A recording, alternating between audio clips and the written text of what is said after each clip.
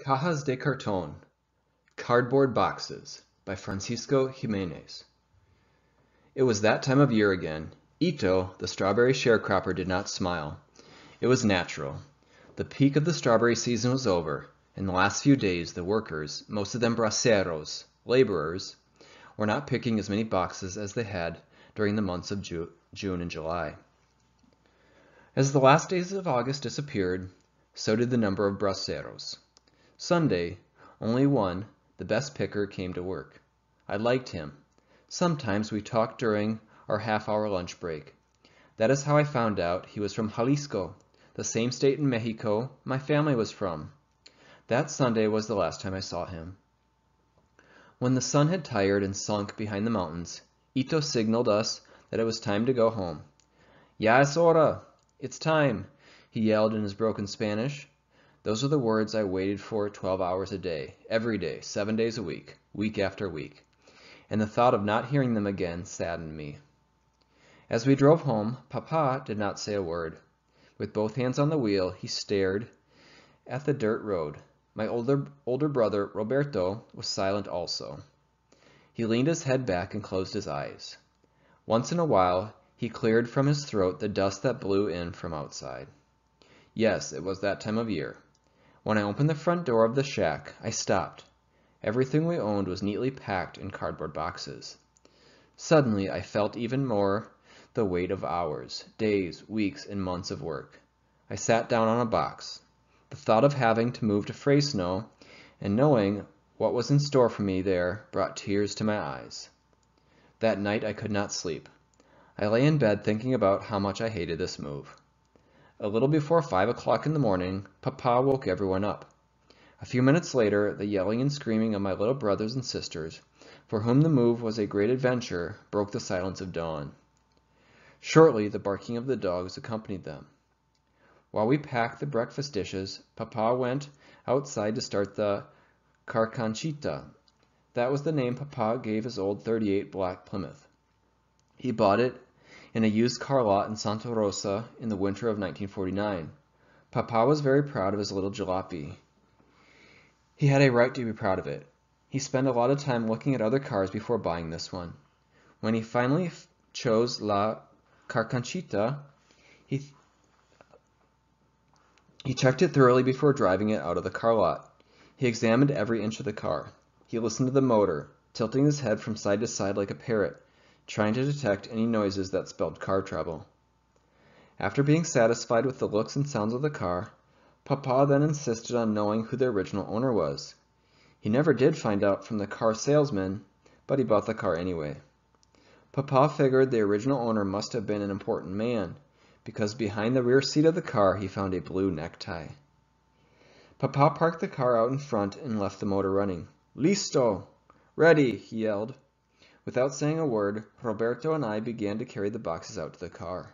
Roberto carried the 2 big boxes, and I carried the 2 smaller ones. Papa then threw the mattress on top of the car roof and tied it with ropes to the front and rear bumpers. Everything was packed except Mama's pot. It was an old, large, galvanized pot she had picked up at an army surplus store in Santa Maria the year I was born. The pot had many dents and nicks, and the more dents and nicks it acquired, the more Mama liked it. "Mi olla," my pot, she used to say proudly. I held the front door open as Mama carefully carried out her pot by both handles, making sure not to spill the cooked beans. When she got to the car, Papa reached out to help her with it. Roberto opened the car door, and Papa gently placed it on the floor behind the front seat. All of us then climbed in. Papa sighed, wiped the sweat off his forehead with his sleeve, and said wearily, "Es todo." That's all. As we drove away, I felt a lump in my throat. I turned around and looked at our little shack for the last time. At sunset, we drove into a labor camp near Fresno. Since Papa did not speak English, Mama asked the camp foreman if he needed any more workers. "We don't need no more," said the foreman, scratching his head. "Check with Sullivan down the road. Can't miss him. He lives in a big white house with a fence around it." When we got there, Mama walked up to the house. She went through a white gate, past a row of rose bushes, up the stairs to the front door. She rang the doorbell. The porch light went on and a tall, husky man came out. They exchanged a few words. After the man went in, Mama clasped her hands and hurried back to the car. "We have work! Mr. Sullivan said we can stay there the whole season," she said, gasping and pointing to an old garage near the stables. The garage was worn out by the years. It had no windows. The walls, eaten by termites, strained to support the roof, full of holes. The dirt floor, populated by earthworms, looked like a gray road map. That night, by the light of a kerosene lamp, we unpacked and cleaned our new home. Roberto swept away the loose dirt, leaving the hard ground. Papa plugged the holes in the walls with old newspapers and tin can tops. Mama fed my little brothers and sisters. Papa and Roberto then brought in the mattress and placed it on the far corner of the garage. "Mama, you and the little ones sleep on the mattress. Roberto, Panchito, and I will sleep outside under the trees," Papa said. Early next morning, Mr. Sullivan showed us where his crop was, and after breakfast, Papa, Roberto, and I headed out for the vineyard to pick.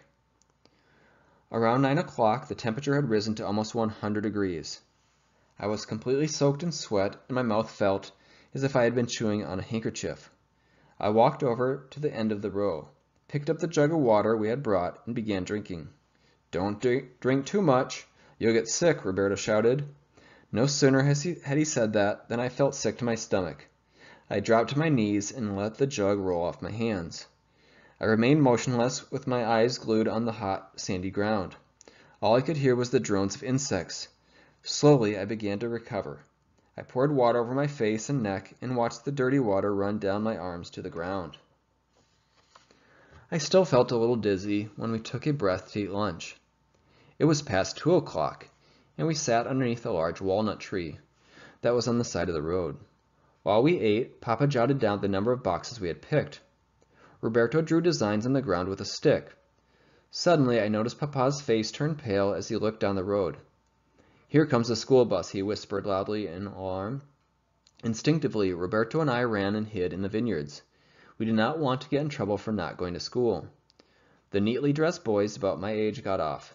They carried books under their arms. After they crossed the street, the bus drove away. Roberto and I came out from hiding and joined Papa. "Tienen que tener cuidado." "You have to be careful," he warned us. After lunch, we went back to work. The sun kept beating down. The buzzing insects, the wet sweat, and the hot, dry dust made the afternoon seem to last forever. Finally, the mountains around the valley reached out and swallowed the sun. Within an hour, it was too dark to continue picking. The vines blanketed the grapes, making it difficult to see the bunches. "Vámonos," said Papa, signaling to us that it was time to quit work. Papa then took out a pencil and began to figure out how much we had earned our first day. He wrote down numbers, crossed them out, wrote down some more. "15." "15," he murmured. When we arrived home, we took a cold shower underneath a water hose. We then sat down to eat dinner around some wooden crates that served as a table. Mama had cooked a special meal for us. We had rice and tortillas with carne con chile, my favorite dish. The next morning I could hardly move. My body ached all over.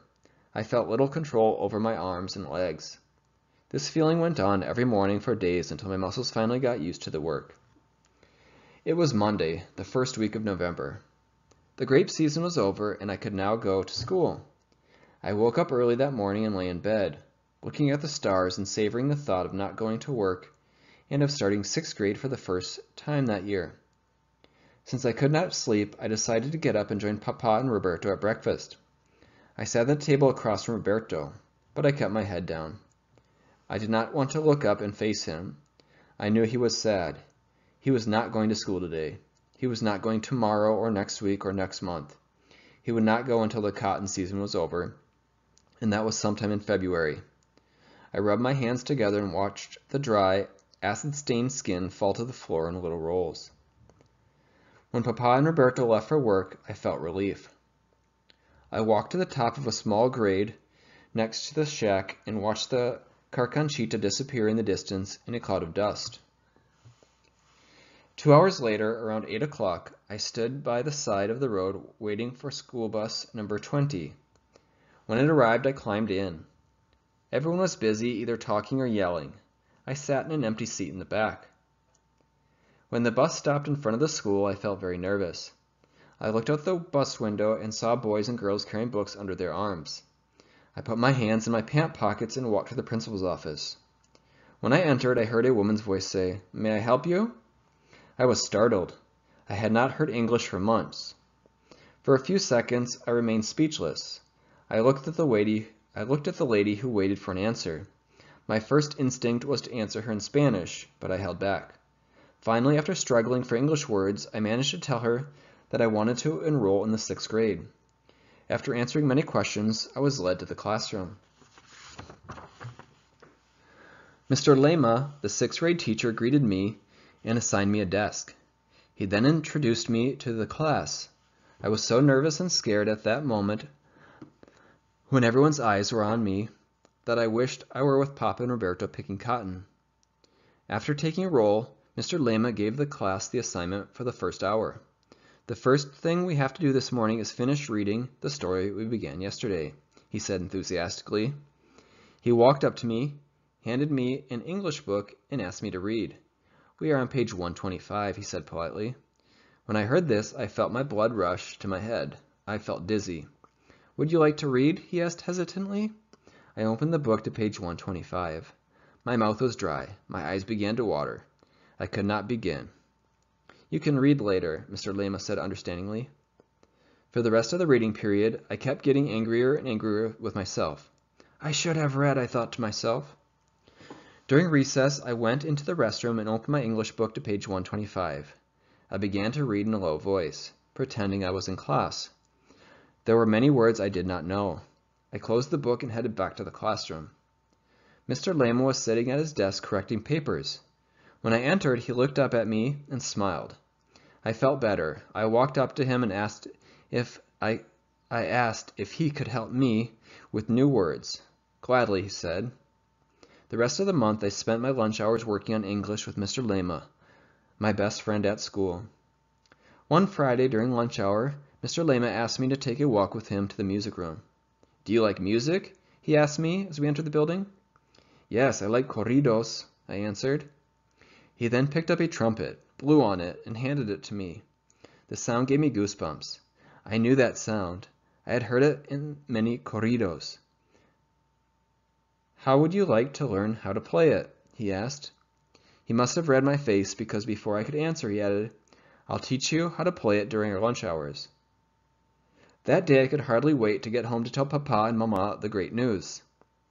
As I got off the bus, my little brothers and sisters ran up to meet me. They were yelling and screaming. I thought they were happy to see me, but when I opened the door to our shack, I saw that everything we owned was neatly packed in cardboard boxes.